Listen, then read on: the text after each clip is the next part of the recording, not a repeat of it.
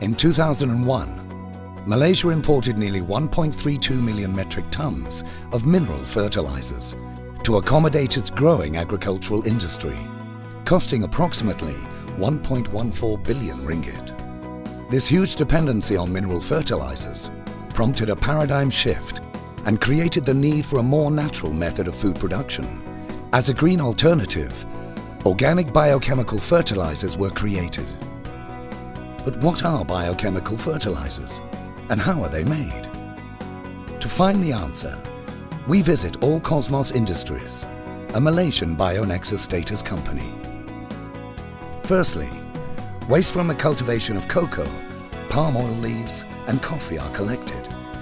This waste forms the base material for the manufacture of the fertilizer. They are ground into a fine powder to prepare them for the next process. The powder is brought into a huge mixing area where it is mixed with effective microorganisms. These effective microorganisms accelerate the decomposition of the waste into a simpler form of the compound. A process that in nature could take up to 2 years can now be completed in a mere 30 days. At All Cosmos, the production of these effective microorganisms is carried out in a specialized laboratory. They are produced in a bioreactor to naturally multiply the amount of organisms in a very short time. Then, tests are run on the microorganisms created to ensure that they are suitable for mixing with agricultural waste.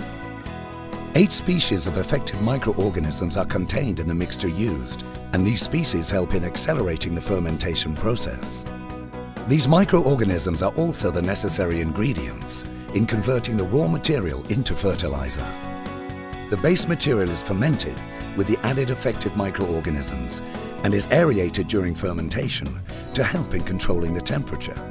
The fermented material is now ready for the next stage. The material is introduced into the automated processing machine, which can be remotely monitored and controlled. In the machine, the material is separated with an infrared ray separator and stored into 9 different silos. Then, the levels of nitrogen, phosphorus and potassium are regulated to conform to the formulated requirements. The output is then mixed, ground together and pelletized before it is dried and heated to 100 degrees Celsius. Finally, the product is frozen to below freezing point. The product is packaged and sent to the laboratory for quality control. It is observed under the microscope to ensure that the microorganisms needed for accelerating plant growth and enhancing fruit quality are present. The final product is now ready to be used as an eco-friendly fertilizer.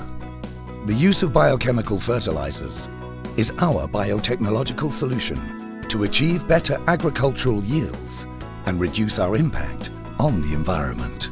This is biotechnology, building the future today.